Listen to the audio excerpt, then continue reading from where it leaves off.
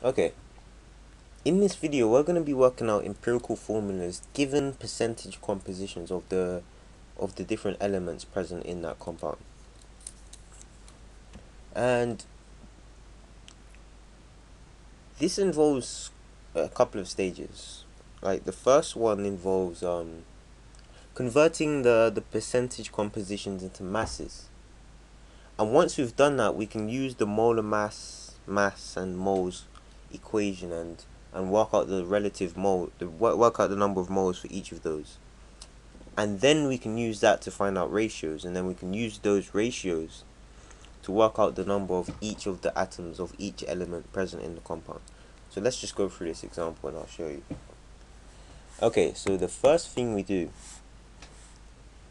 well, let me read out this question. A compound is found to have percentage composition 56.5% potassium, 8.7% carbon, and 34.8% oxygen by mass.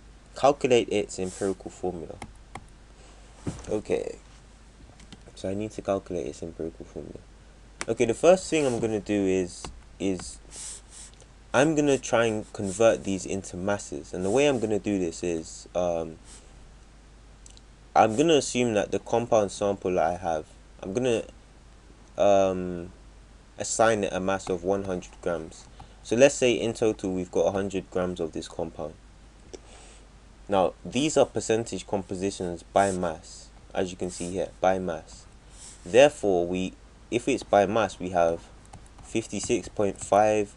Let me do this in purple, since 56.5% potassium,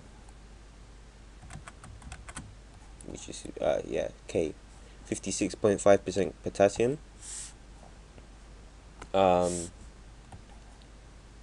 Oops. What I meant to write was 56.5 grams of potassium. Yeah. And 8.7 grams of carbon, and 34.8 grams of oxygen. And so this is what we have in this sample, given that we're assuming it has a mass of 100 grams altogether. And if I take a look at my periodic table, what I find is that potassium has a mass, relative atomic mass of 39.1.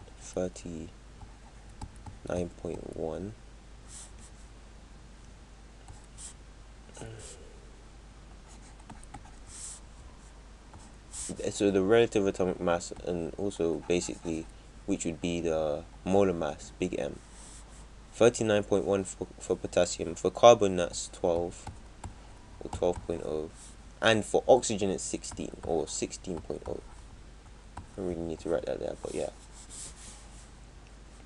And the next stage would be to work out the number of moles. So the moles would be represented by just moles, or N, but yeah, I'll just write moles. And to work out the moles, I'll divide each of the masses which I've got here by the molar masses, and that would give us the moles. So what I do here is 56.5. Let me change up the colors a little bit. Let me use a blue. 56.5 divided by 39.1, which is equal to, where's my copy? There it is. 56.5 divided by 39.1, and that gives us 1.445. And I will, let me see, what's the fraction? I'll round this to 1.45. 1.45. So to three significant figures is 1.45 moles. Okay, next one. So for carbon, if we do the same calculation, same sort of calculation, It's a lighter shade of blue. 8.7 divided by 12, which would give us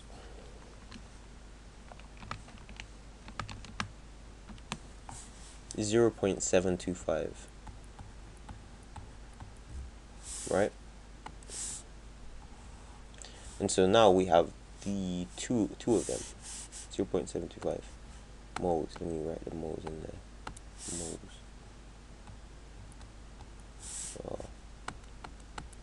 And for this one here,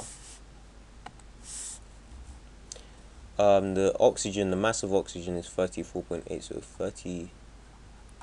34.8 divided by 16, the moles of that would be that, and that would give us 34.8 divided by 16, that would give us 2.175, which I'll round to three significant figures, which would give me 2.18. And so now what we need to do is now what we have is the ratios, the molar ratios.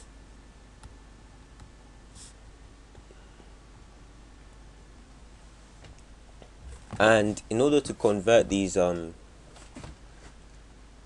ratios into whole numbers, so that we can deduce the empirical formula. In order to convert these into whole numbers, what I need to do now is to divide all three of them by the smallest number which we have here, the smallest amount of moles. And the smallest one we have is this one, which is 0.725. So what we need to do now to find that the ratio is basic. Let me use some greens here. For the first one, we're dividing it by 0.725, just like all the other ones, but 1.45 divided by 0.725 equals 1.45 divided by 0.725 equals 2. That gives us 2. So the first one is 2. The next one, 0.725 divided by 0.725, and this would give us 1 because we're dividing a number by itself. And for this next one, we're going to be dividing 2.18 by 0.725, so 0.725, and that would give me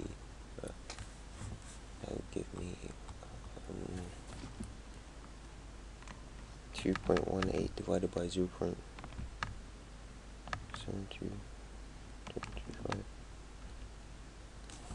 That would give me 3.006, which is basically 3 to